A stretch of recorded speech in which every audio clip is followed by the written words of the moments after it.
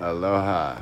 I decided to motorize my trailer dolly to make it easier to move my jet ski around since it weighs like 840 pounds.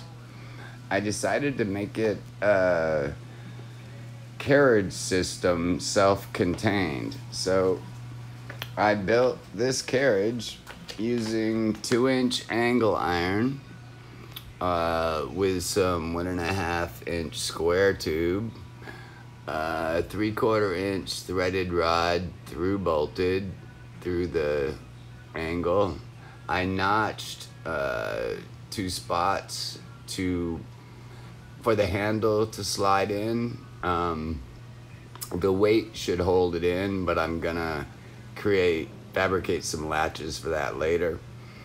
Here's the motor that's gonna power it. It's a 2,000-pound 12-volt electric ATV hoist.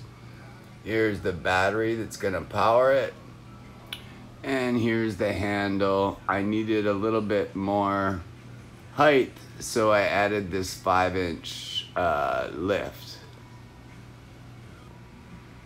I used some flat steel to be the mounting points for the electric hoist and for the battery.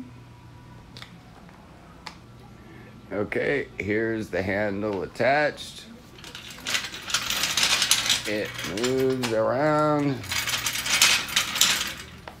Part 2 will be after I get my sprockets.